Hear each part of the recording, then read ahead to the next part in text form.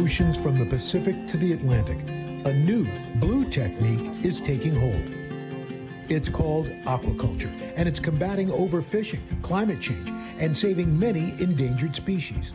When you talk about aquaculture, why are you so heavily investing in that? We import about 90% of the seafood that we consume in the United States, so this helps put people to work in a way that helps sustain ourselves.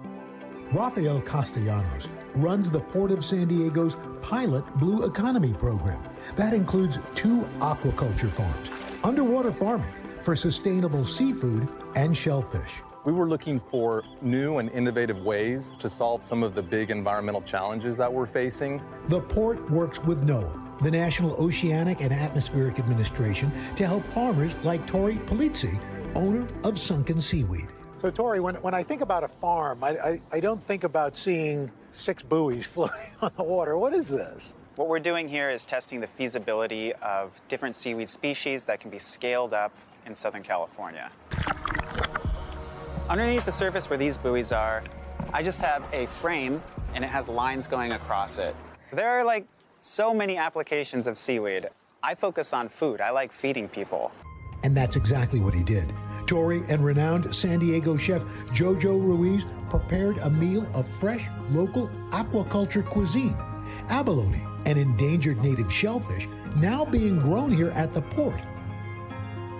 Yeah, of course he did. Right. And seaweed direct from Tori's farm. I mean, it's kind of like eating frisée, except it's salty. Seaweed production has increased globally by nearly 75% over the past decades.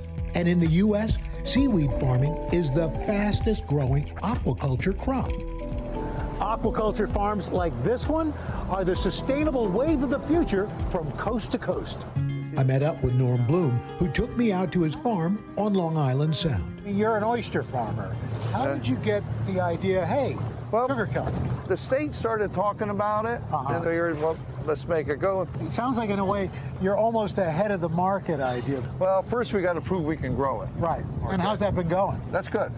Sugar kelp, like Tori's seaweed, can also be used in food, cosmetics, or as potential biofuels. It's a new and emerging industry. The kelp harvested here at Copp's Island is staying all in the family, used in a cosmetics line designed by third-generation farmer Jeannie Bloom. Does that feel somewhat satisfying that, you know, you're kind of continuing in a way your family's legacy? Yeah, definitely. I love merging the two together, and if it's good for the environment, it's good for you. I got to tell you, the future of aqua farming is awfully bright. NOAA is currently identifying sites for potential farms all across the country, and the goal is to create jobs, improve food security, which is so important, and it also helps rebuild protected species and the habitats that they grow it in as well. Just incredible, Al. I can't believe how many uses there are for seaweed. Yeah, as we were saying, biofuels, also packaging, you know, like a bioplastics. Yeah. It really is amazing. And again, when you think about it, 90% of our seafood, what a huge number, is being imported. If we can start, we'll never, you know, get it down to zero. But if we can shrimp, oysters, abalone, things like that, and different sorts of fish, then we're way ahead of the game.